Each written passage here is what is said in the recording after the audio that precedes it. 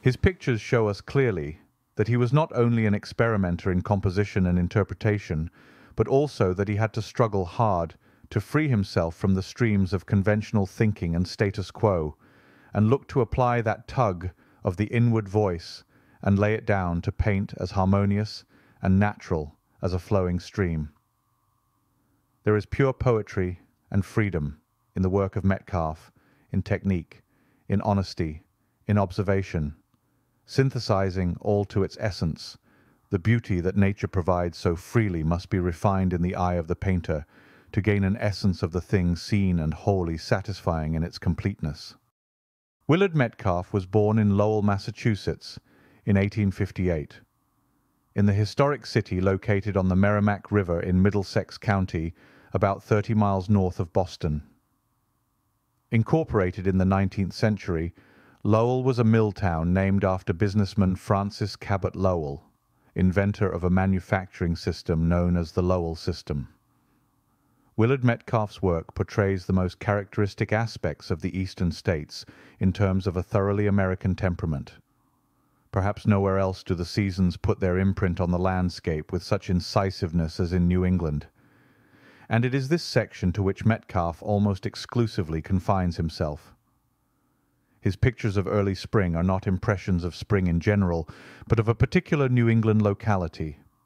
They have the shy joy of a reserved nature returning to gladness after a long season of chilling repression, which characterizes nature and human activity in New England. His interpretation of spring may be likened to an allegro movement played on a clear-toned spinet.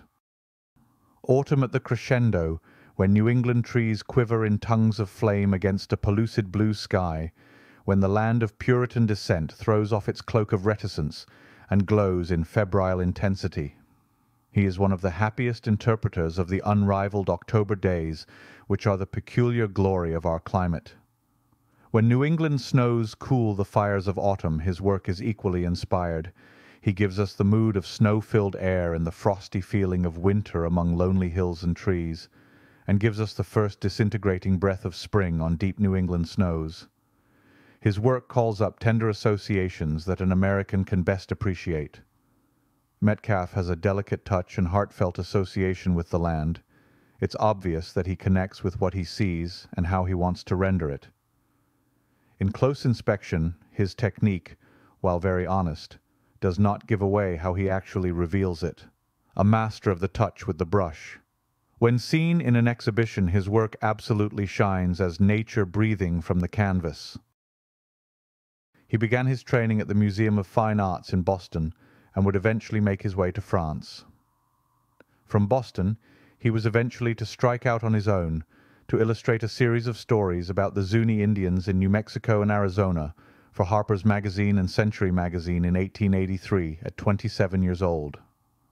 From 1883 through to the next 6 years, Metcalf lived in France, where he studied at Académie Julian under Gustave Boulanger and Jules-Joseph Lefebvre, and it might be added to two of the finest instructors at Julian's.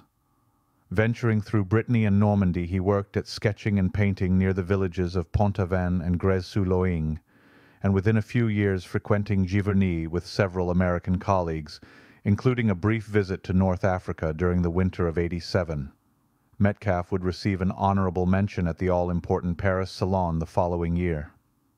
Upon returning to the United States, Metcalf settled in New York City, continuing to do illustration work, and for a short time as an instructor at the Art Students League. His early exposure to the plein air movement in France, he began experimenting with Impressionist fragmented brushwork, which was increasingly more popular among artists of the day, and it was there in that style of working that he would find his voice.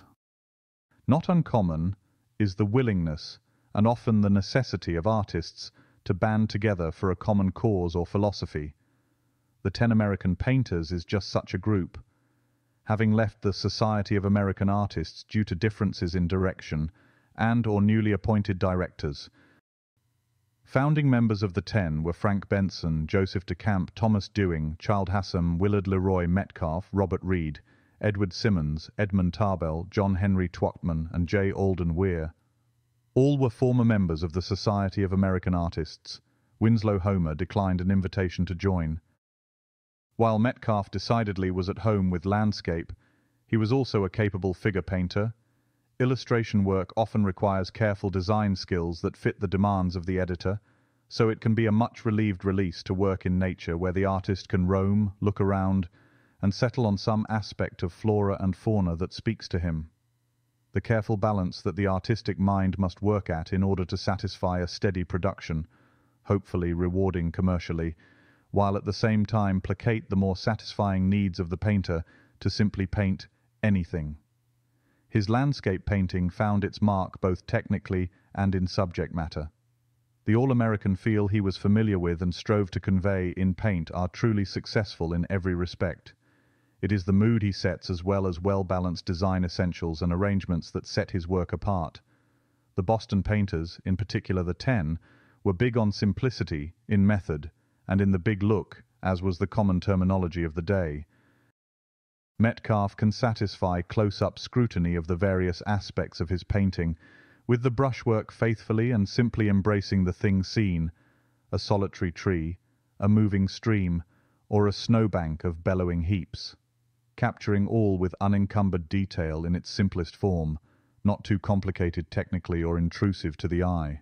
Metcalf frequently used the square format arrangement for his choice of composing landscapes, which also seems to be his trademark. It is pleasing in that it embraces the whole very succinctly. The zigzag design in several of his compositions permits the suggested action in the painting, while sustaining the rest and calm of nature. One can easily feel the windiness, birds chatting and a fragrance filling the air with a glow bathed in light.